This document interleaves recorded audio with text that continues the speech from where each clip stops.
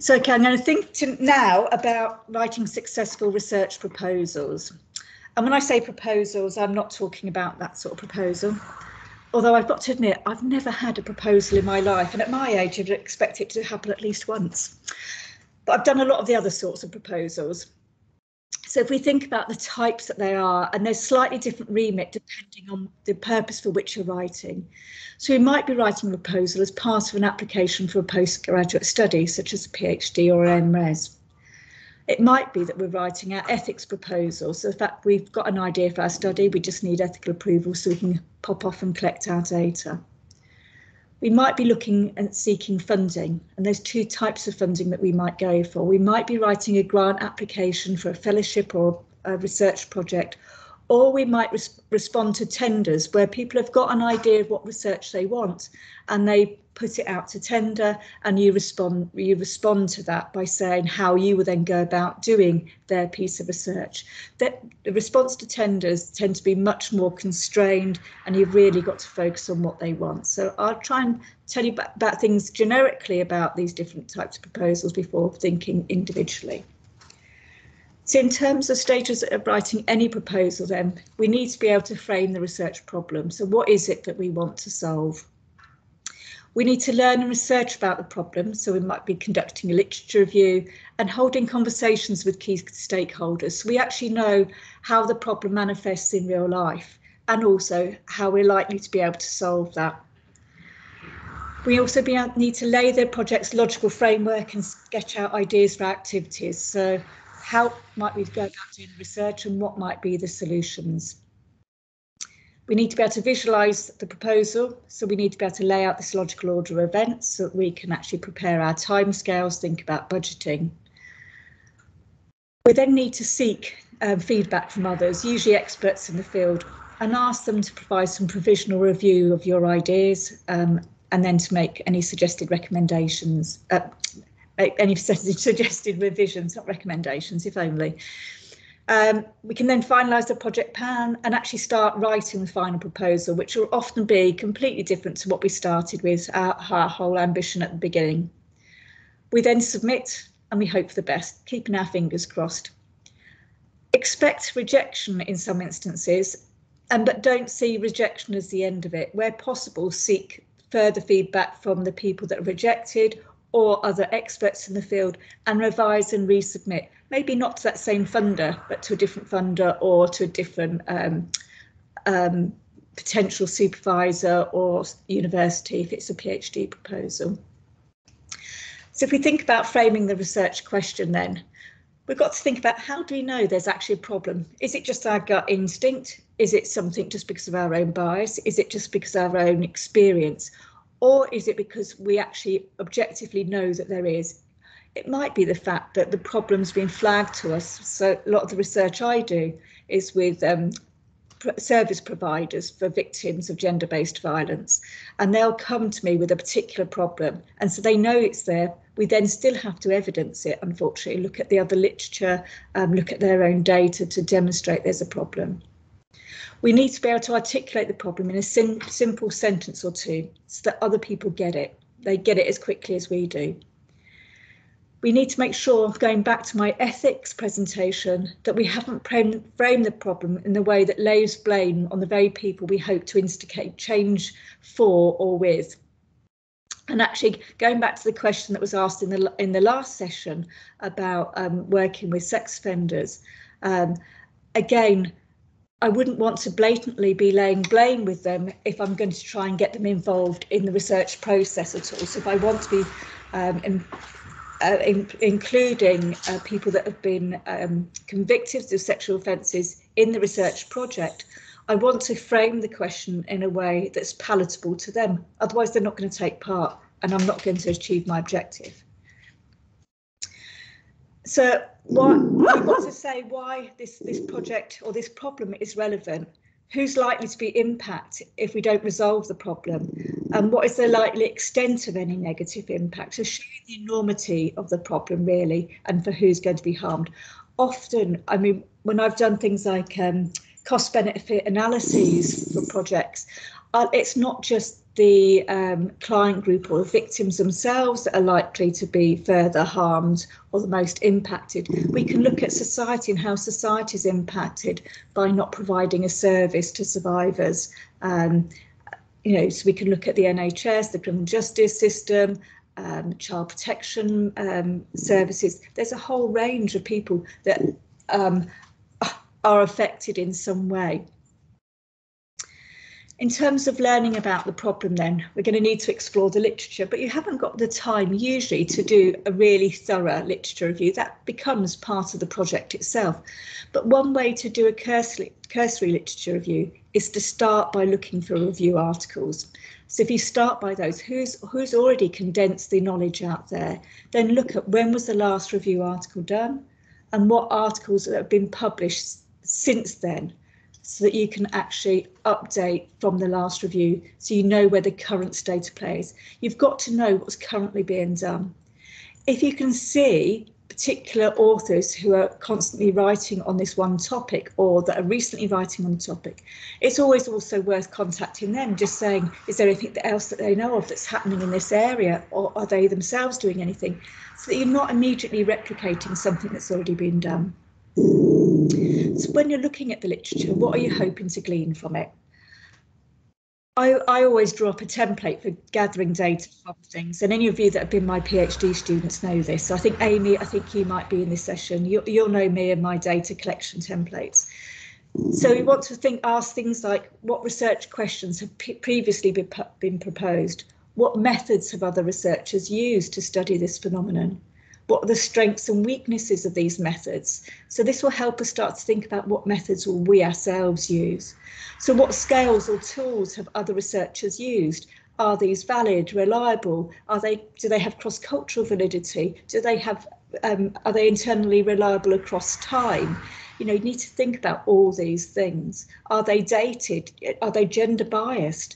So think about the tools that have been used and critique them. What have been the inclusion and exclusion criteria for participants in previous studies? You know, is there been something missing from the way in which people have gathered data before? So if I think about some of the studies that I critiqued years ago, so the NSPCC studies looking at the extent of child sex abuse, I critiqued these on the basis that they only recruited young people under the age of 21 to the studies. And for my own findings from studies years ago, I'd found that actually up to a third of people were amnesic from memories of childhood sexual abuse up to an average age of 30. So even if you'd have asked them behaviourally, had they experienced any of these things as a child, they'd have categorically said no, because it was not in their memory bank that that had happened. Yet after that date, they would have done. So for me, when I did my study trying to look at this topic, I purposely recruited an older sample to actually overcome this problem. I've also looked at studies where I've looked at sexual re-victimisation and looking at the long-term impacts on people. And then when I've looked at their other studies, exclusion criteria, they've excluded anybody that has a mental health problem or has had a mental health problem in the last 2 years. So actually, you're actually excluding the people that have had an issue that have most probably to do with their experience of child sex abuse. And so it becomes a problem. So it's about being able to critique the sampling that other people have used, so it informs your sampling choices. You look at the practical procedural issues that have been implicated in conducting the research, either in the area or with this population. What are the difficulties people have encountered and how have they overcome those? Because chances are you'll come across those same things, and it's better to be forewarned. Think about the ethical issues that have been addressed in the other studies.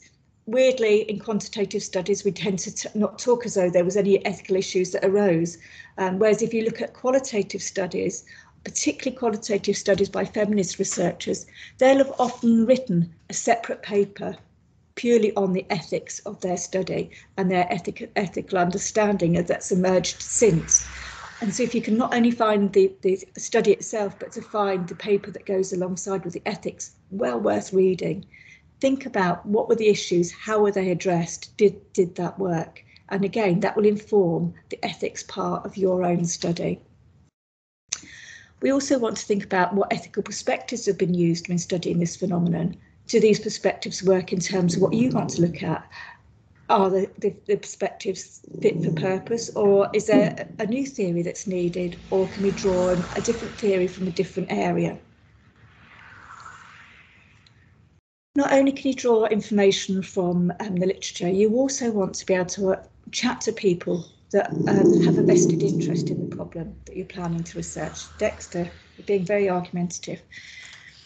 So you need to think in terms of what organisations might be able to use your research findings to inform their practice. So what you want to be able to do is, if you're trying to think of a solution to a problem, could that solution actually work in practice or not? And the best way of knowing that is to talk to people in the know. You also want to talk to groups of individuals who are affected by the way in which the research is conducted or the way in which the findings are presented.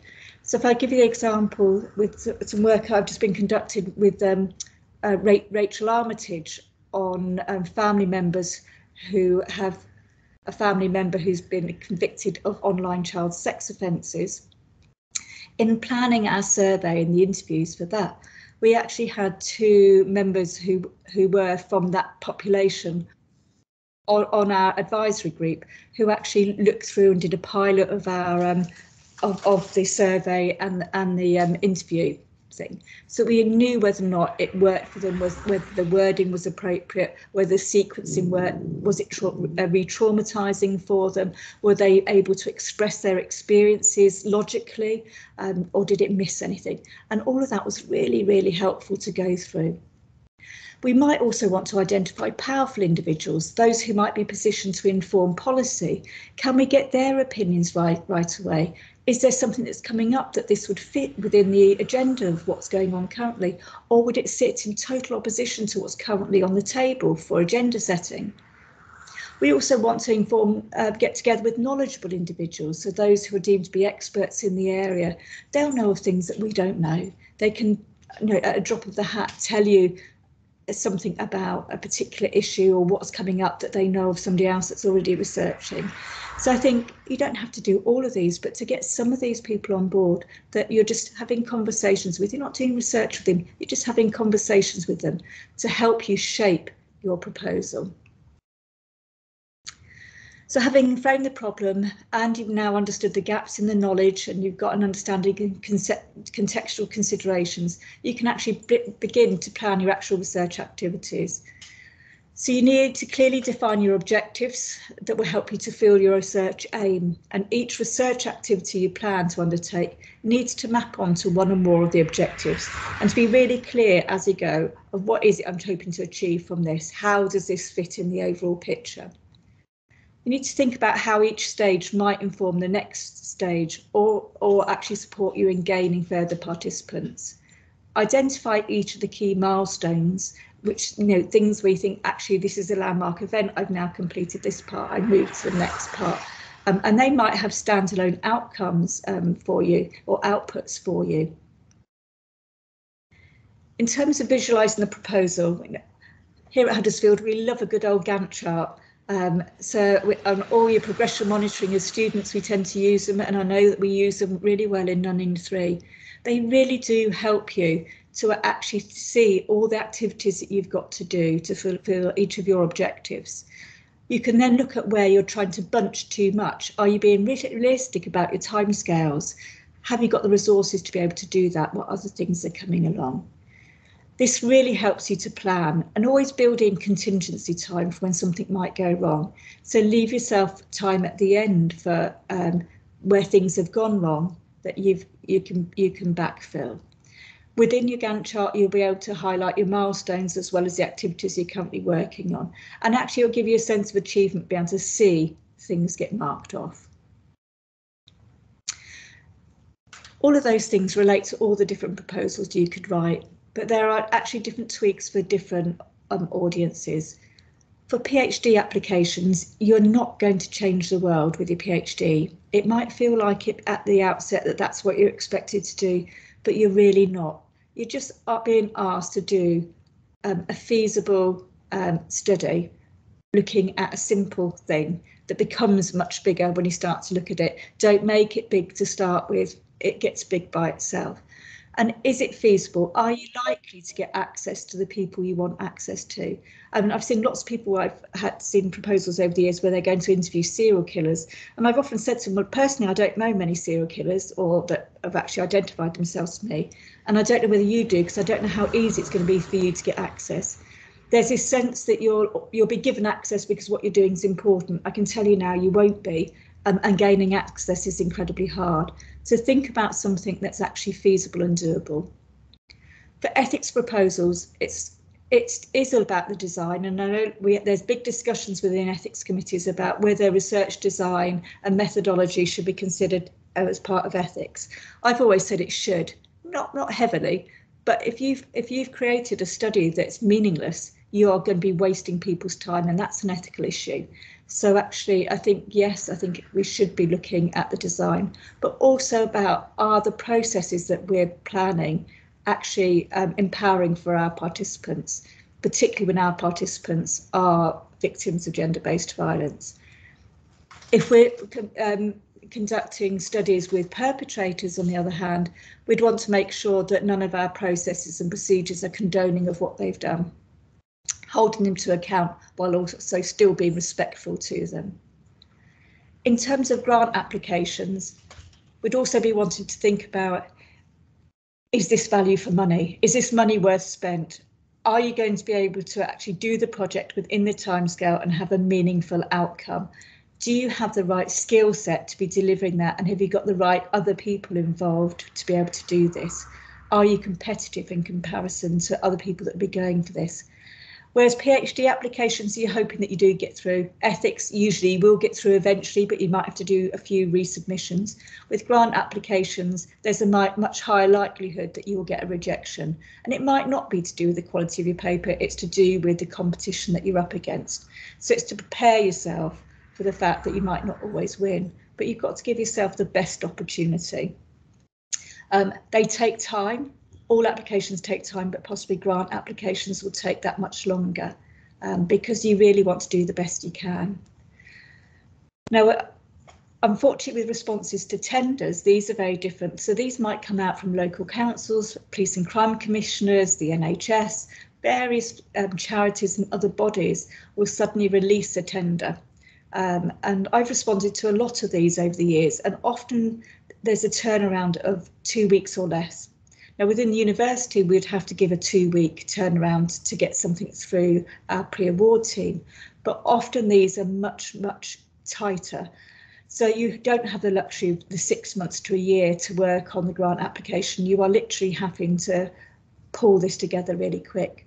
The difference is they've normally identified what the problem is, and they've got some solution in mind, and you've just got to fit around that. So you haven't got to do the same level of groundwork in framing the problem. That's already done. But you do need to be able to demonstrate that you are the right person or the right team to actually be taking this on. You've got the right skill set, you've got the availability, you've got past track record in delivering on this type of thing. All those things will make a difference. To be honest, I think in terms of that you mostly got a greater chance of winning a tender. The money tends to be far less. The demands tend to be equally, if not higher, than grant applications. But you're doing it for a fraction of the payout. So if you're looking at buying out of teaching or other duties, they tend to not buy out in the same way that grant applications will. But often they can lead to academic publications, but maybe not at the same level as you would have got from a grant application. The trouble is with these, chances are you'll get knockbacks. Knockbacks are good, they're just learning exercises. Always use the feedback that you've been given, and do resubmit and work with any advice that you're given. Sometimes you have come up with a barking mad idea. I think I've done that myself on 1 or 2 occasions, and you just have to accept you're going to have to go back to the drawing board. But most of the time you're doing it because you've got a good idea. It just needs fine tuning.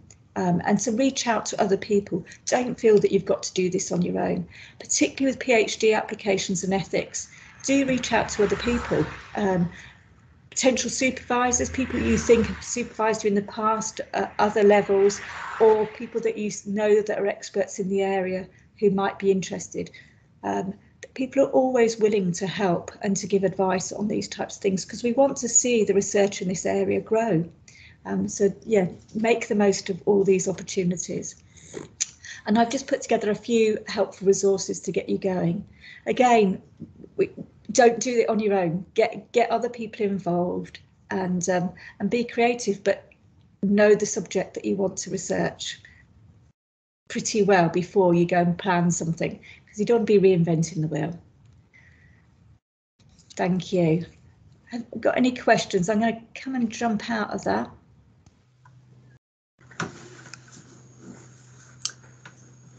So, any Thanks questions? for that, Nadia. We have had a couple of questions that have come through, which I'm going to try and ask in a way that makes some sense.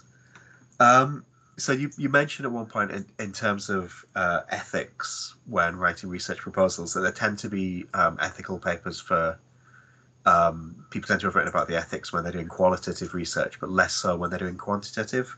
And I wondered if you could tell us anything that might be helpful about research ethics for quantitative research. Yeah, unfortunately, I think you've got to go back to the qualitative stuff and just think about what it is that they've done, and can you apply this to your own research. It's a cultural thing that we tend to write as though it all worked as it should have done when we're doing quant stuff, and I've been guilty of this myself in the past. And so therefore we don't want to admit to anything going wrong, and it's because we don't practice reflexivity in the same way. Whereas when we're doing qualitative research, part of what we do is normally we have to engage in reflexivity. We've not normally got all these thoughts that we've had and had to mull over. And the natural thing is I better publish that to help others. Whereas because with the quantitative, we're still trying to maintain that objectivity, we hide from the fact that something went wrong. Because it doesn't match with this. It was objective, it worked perfectly. It never bloody did, you know. It never did.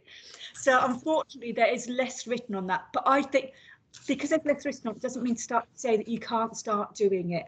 And I think it's something that we should look to do in the future. Brilliant, thank you. Another question we had was that you talked about approaching key stakeholders and identifying key stakeholders for a piece of research. And I wonder what your advice would be in terms of at what stage in writing a research proposal you should start to make those approaches. At the very beginning. Okay. At the very, very beginning. Because, I mean, when I've done it, normally because I've got involved with stakeholders over the years by accident, you know, you just meet them and then suddenly you can't let go of them ever again. So some of them become sort of best friends. But it means that when I've got a bad idea now, I share it with people immediately. And then we shape the idea together because they'll know what's happening often on the ground. You know, so you've gone slightly off tangent with your idea because it doesn't fit with practice or what's feasible, and they can help you shape it. So don't delay, get them involved right at the outset. And don't be frightened to contact organisations. A few won't have time for you, but most people will welcome you in with open arms because they're desperate for research to be done. Brilliant, thank you. And one more question was, you talked about defining research objectives, and that's something that I could be completely wrong about this, but it seemed to be sort of fairly late on in the process of actually starting to put the proposal together or starting to investigate an area that is when you would put those objectives in, that they're not something you start with at the beginning. And I was just wondering how likely it would be that your objectives might change and move around while you were writing a proposal. They could do. They could also slightly change in the midst of your research, particularly if you've got several stages to your research, because you might have decided that this is what you're going to do. And I'm thinking about one of my particular students at the moment, and I don't know whether you're here, but I'm not going to mention your name just in case.